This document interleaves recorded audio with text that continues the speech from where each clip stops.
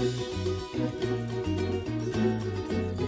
I have to be friends with the new kid? I mean, I already have friends. And what if they don't like us or me? My sweet llama, there's no need to be worried. The new kid neighbor may turn out to be really nice and a new friend you'll have to see. Plus, how could anyone possibly not like you? Hi, Mr. and Mrs. Antelope. We're the llamas from a couple doors down. We just wanted to stop by and welcome you to the neighborhood with a couple of treats. Well, isn't that sweet of you? Please, come in. It's a really wonderful town. We'd be happy to answer any questions about it. Oh, thank you. We'll definitely have some. It's so different here.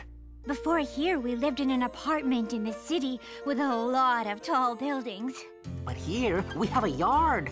I'm even thinking about starting a little garden. My mama has a garden. I try. Llama Llama, you should meet our daughter, Audrey. She's just about your age. Come on, she's right in her room unpacking. Audrey, this is Llama Llama, our new neighbor. Hi, nice to meet you. Hi, thanks for coming over, Llama Llama.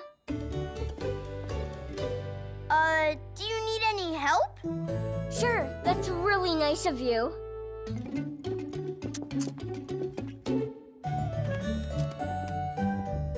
Huh? Just wondering, what happened there? Oh, I was born this way.